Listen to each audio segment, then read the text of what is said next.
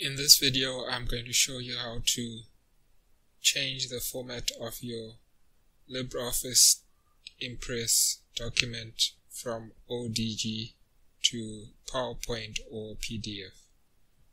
So by default, LibreOffice saves as ODG, and to save as a PowerPoint format so that it can be opened by other document readers, what you need to do is click on File, Save As,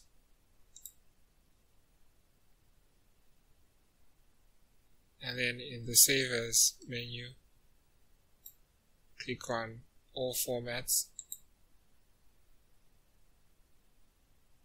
then select PPTX Microsoft PowerPoint to 2007 to 2013 XML.pptx and click Save. You'll receive a warning. You can just go ahead and click Use the Microsoft XML format, and that's how you save. And in order to export to PDF,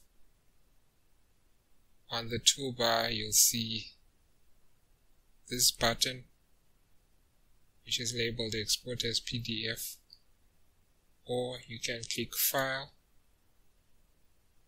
and Export as PDF.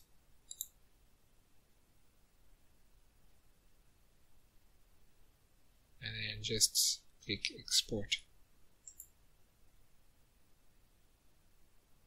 and save.